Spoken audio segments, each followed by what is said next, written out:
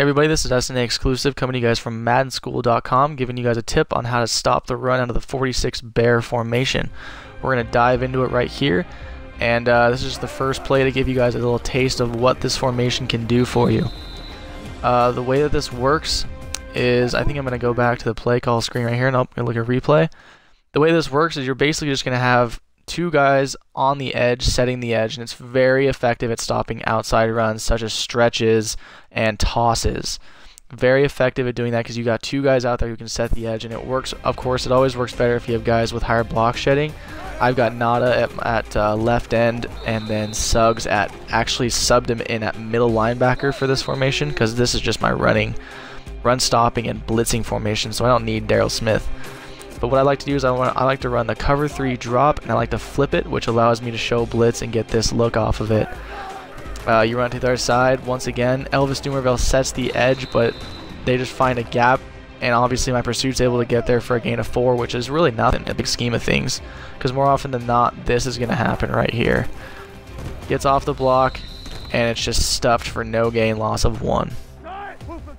Like I said, very effective at stopping outside runs. You can see here, Elvis Dumerville doesn't have great strength, doesn't have great block shedding. He's still able to beat the tight end and set the edge for you very nicely. And everything that is open for the running back is straight up the field, right into your pursuit. Plays into your defense's hands very nicely. So I'm going to go ahead here and show you guys a couple different plays. I'm going to call the same play, cover 3 drop, go into the I form, and we're just going to call power. We're going to try running power. And this play is particularly shut down because there is nothing to the outside. You have to follow your block and go up the field, which is exactly what on defense that I want to happen. So you're going to see here again, it's going to try to go like this, goes right up the field. I get a little antsy there. Still, it's running into blockers and you're having to make plays. There's nothing free that's given on this defense. And there's lots of flexibility that you can do with this defense too. You can drop people, you can rush people. It's used as a pass defense too. I use it as my all-encompassing defense here. But as you can see, running power against this with a fullback, just nothing there. Just, yeah, as you can see, there's just nothing to the outside. It has to cut it back upfield, right where my pursuit is. Matt Elam's right there to make the tackle. I'm gonna move on. And I don't remember if I run this to the left side or not, but I might just go straight into running stretch.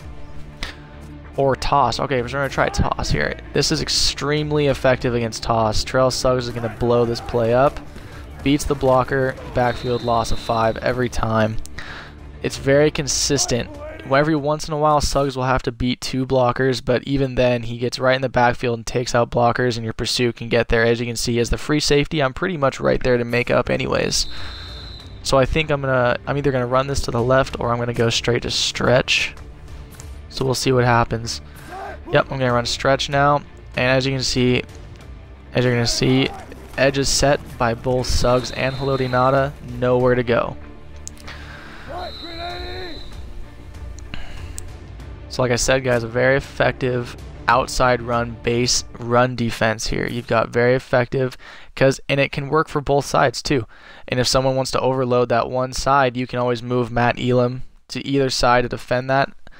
But it's very good at shutting down the edge, so if you guys want to give this defense a try, if you're having trouble stopping the run, go ahead and go for it. Otherwise, visit MaddenSchool.com for more tips and tricks.